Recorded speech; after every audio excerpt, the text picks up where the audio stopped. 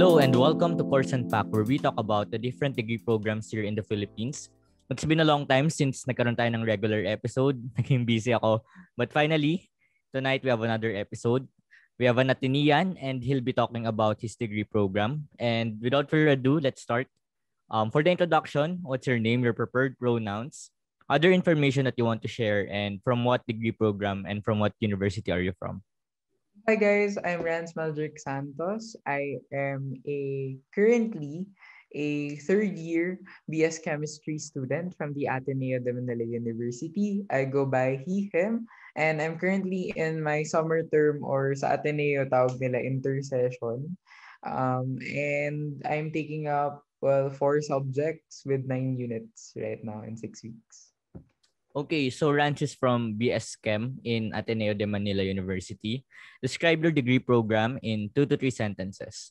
Okay, so BS Chemistry, generally, not only in Ateneo, it covers all the different branches and sub-branches of chemistry. So you cover from organic chemistry to analytical chemistry with its sub-branches of quality assurance, quantitative, qualitative, instrumental chemical analysis, and other branches like inorganic chemistry, biochemistry, of course, and physical chemistry, which I will take in my first semester this August. Yeah. Okay, so what do you do in BS Chem? Describe your typical day before the pandemic and ngayong online setup. Like, ano yung mga deliverables nyo or how do you study, ganun? Okay, so BS Chem, as I said nga, it's very diverse. As napansin mo dun sa sinabi ko, it's very diverse. And as BS Chemistry students, we are very laboratory heavy. So back in on-site classes, normally I would have around 3 hours of lecture classes and around 1 laboratory classes, MWF or TTHS. Pero usually MWF siya. And yung lab na yun, it's for 4 hours, like direct 4 hours na dire-diretso. So included na dun sa lab na yun yung pag-prepare ng setup, yung paggawa ng mismong experiment, and also cleaning up. And the cleaning up usually takes up a long time. Ang joke nga namin sa course namin is, hindi lang kami BS Chemistry. We're BS Chemistry major in dishwashing. Kasi ang dami namin nililinis at the end of the day. As in siguro pag medyo heavy yung experiment, tapos ang dami namin nagamit na glassware, around naabutin kami na 30 minutes to 1 hour. So, ayun, that's my typical day nung on-site. But sadly, right now, since we're in an online setup, hirap kaming gumawa ng labs. Hirap i-transform ang on-site labs to online labs. Though you could use simulations, but as chemists na merong competencies na required sa industry, mahirap siyang gawin na simulation lang. Kasi of course, we have to be competent in the skills that we need to know before we graduate. And happily right now, I'm currently having lab at home. So nagpadala yung Ateneo sa amin ng lab kit. It contains all the chemicals, all the glassware, everything that you may need, except of course yung mga distilled water, Coke, and stuff na mabibili mo naman sa local Mercury Drug or 7-Eleven nyo. Or basically dyan. Madali lang siyang mabili. So, yun yung mga hindi na siya needed talaga. And right now, in an online setting, I don't necessarily follow the schedule that was provided to us. But as long as I set the day for finishing a certain requirement, and that's the only important thing for me. Wala naman kasing, and attend of course my synchronous classes on the date and time that is scheduled by the professor. Yun lang. Okay, that's very comprehensive. Does your does your degree program have a home organization? And if part ka nun, how does it help you as a student of BS Chem? Okay, so back in my second year, well, until now naman, part ako. Yes, we do have a home org. It's called the Ateneo Chemistry Society. The AICS is, may di talaga. AICS is for focused on not only the academic side of chemistry, but knowing how chemistry can be applied socially and how it can have a impact on on society. Basically, what's good about having a home org in especially BS chemistry is that you have a community behind you. Hirap na nga ang BS Chem, super hirap ng BS Chem. And I'm not going to sugarcoat that for chemistry or incoming or gusto mag-chemistry ng students. Hirap na nga siya, mahirap siya. But at least you have a community that will stand behind you, that will stand with you. And kumbaga meron kang community na mapupuntahan. Meron kang group of people that would be with you, guiding you. You have your upperclassmen that would be helping you, especially when it comes to the harder chemistry subjects. At least may experience na kasi sila doon. And yeah, ayun. It's also your way to, of course, create a dent in the world. Okay. What makes your degree program unique from other similar programs katulad ng ChemEng or ano pa bang similar programs? So ayun, how is it unique? Okay. So BS Chem, unlike BS Chem Eng or in Ateneo, meron kaming in-offer kasi na BS Mac, which is Management of Applied Chemistry, and also BS CH-MSE. Basically, double degree siya in 5 years, BS Chemistry and BS Material Science and Engineering in 5 years. So, if I would to make basically generalize, BS Chemistry kasi is more on the theoreticals. So, you handle more on the things na talagang i-imagine. Kumbaga, molecules na kailangan mo i-imagine and how they interact. Kasi these molecules naman, hindi mo naman sila nakikita in real life, attacking each other or interacting with each other. That's different. That's the difference of BS chemistry from, let's say, BS Chem Eng na more on applications. Though they take certain BS chemistry classes like in-org, alam ko meron silang organic chem rin. Pero more on application sila on the factory or industry level. They have their own applications. Kami kasi more on theoretical. Though we have our applications too. But and iba kasi yung, kumbaga, iba yung engineering side talaga. BS Chemistry, Material Science naman, it's, well, related yung dalawang degree programs that you're gonna take in 5 years. But may dagdag ka lang, kumbaga, na isa pang degree program. And in comparing also with another thing that Ateneo offers, which is BS Mac.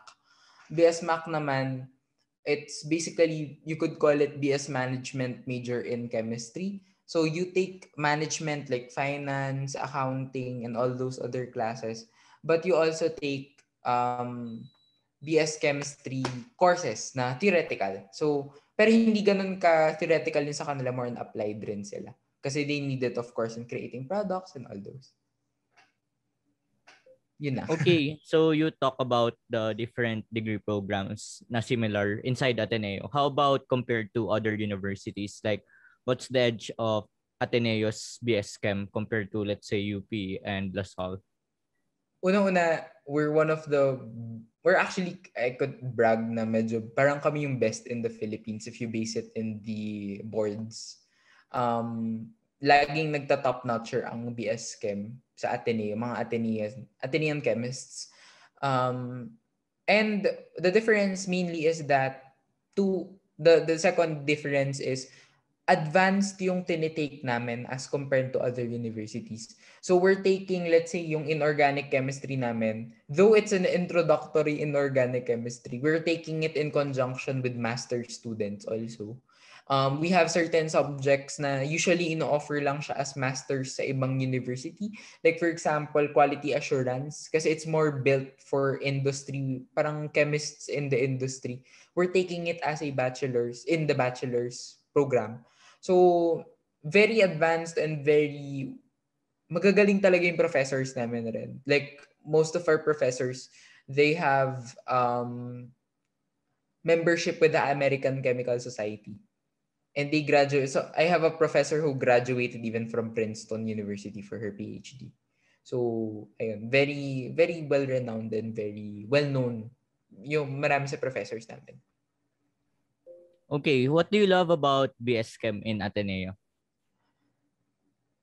Honestly, BS Chem period, hindi lang sa Ateneo, I'd say, I love BS Chem, I love chemistry. Though I'm using this as my pre-med, note that though. I'm using it as, I'm using it as my pre-med. BS Chem talaga, napamahal ako sa kanya. Kasi, in relation to the next question, parang, um, BS Chemistry is something that you can apply to your day-to-day life. It explains so many things that happen around you. And me being a very curious person, very intuitive and very, alam mo yun, parang kini-question ko lahat ng bagay na nangyayari sa mundo natin minsan. It allows me to understand a lot of these processes. So, example would be, bakit ba tayo nagvo-vulcanize ng rubber?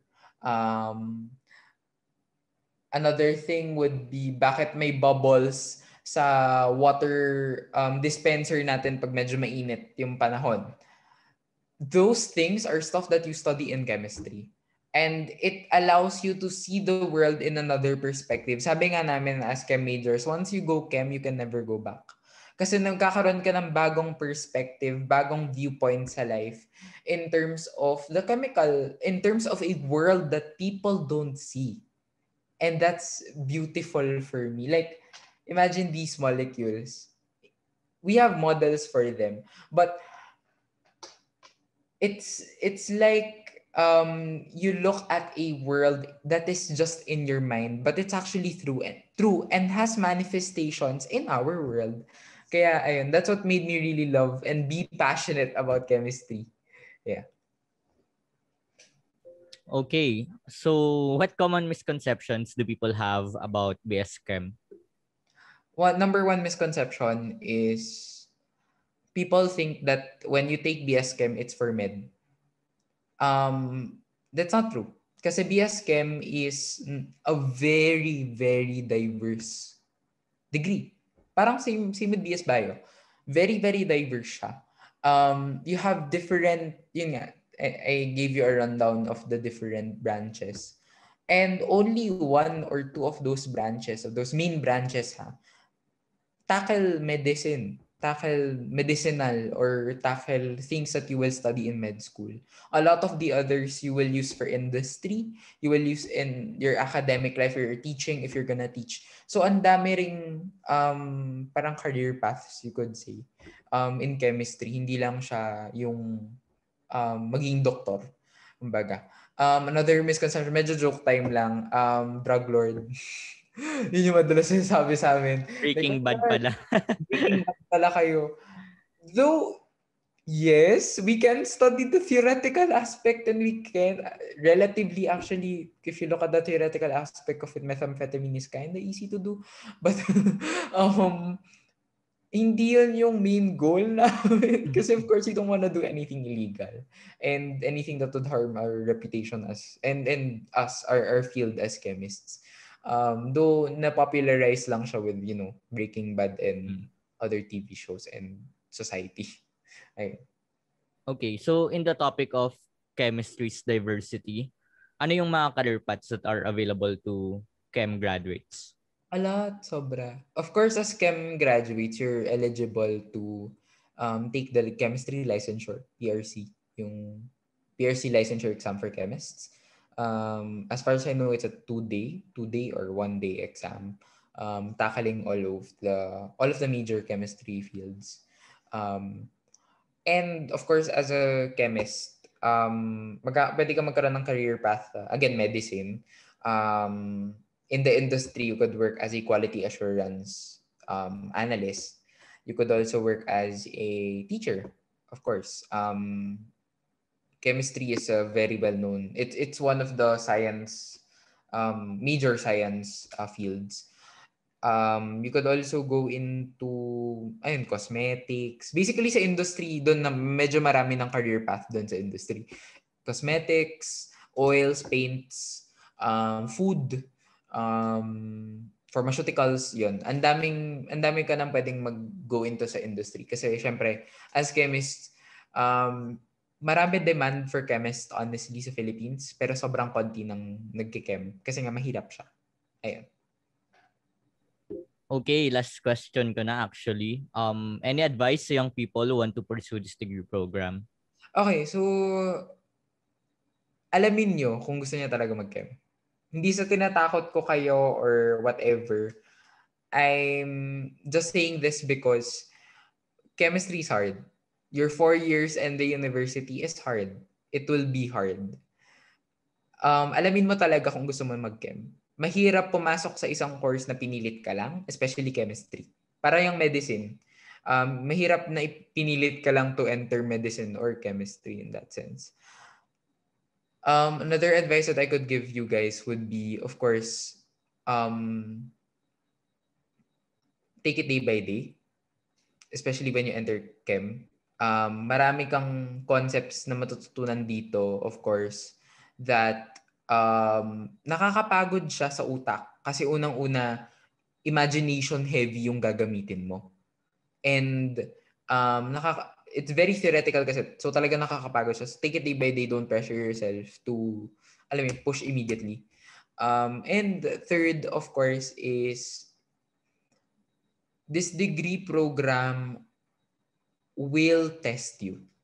It will. And make sure that when you enter BS Chemistry, you are ready to be tested. Hindi ka takot and handa kang lumaban. Kasi there are so many times in my college life as a third year na parang gusto ko na sumuko. Ayoko na, pagod na ako. Kasi chem is hard. Chem is really hard. And I'm not going to sugarcoat it. But kailangan meron kang willpower and determination to fight through every day and to fight through pushing forward because you developed a passion or you have developed a passion for chemistry. Honestly, a lot of my batchmates, we're still here because we still have a really well passion for chemistry. Despite na hirap na kami with computations, hirap na kami with everything. It's the passion for chemistry that holds us all together and holds us to stay within the course. So yan. That's all. Okay. Where can they find out more about BS Chem, like yung curriculum or course offerings? For Ateneo, you could check the Ateneo website. Merong BS Ateneo website, then you could look at the School of Science and Engineering kasi doon under. And then yung basically yung parang college namin. And then you could look at BS Chemistry. I think updated na naman yung curriculum that's there. If you have any questions though, feel free to message me. Okay. Thank you, Rance. If you want, you can plug your social media platform or mga passion projects if you have. Okay. So I currently don't have any passion projects naman because I'm very busy with ACADS. But I do have Facebook, Rance Maldrick Santos, so feel free to message me in Messenger. But if you want to reach me in Instagram, it's at the Rance Santos. So at the Rance Santos. For Twitter, medyo active ako doon, so you could go to at random rants. So yung spelling ng rants, guys, remember it's RANNS. Baka malito kayo. Ayun. So those are my social media platforms. And feel free to reach out if you're an incoming or if you're a chemistry major from other universities. Para rin magkaroon tayong conversation regarding chemistry or about life. Okay. So ayun, thank you so much, Rance, for being here tonight. And thank you so much to our viewers na nanonood pa rin up to now. If you have other degree programs that you haven't tackled yet from different Philippine universities, please comment it down below and watch my other videos here in YouTube. And see you in my next episode. Bye-bye. Bye.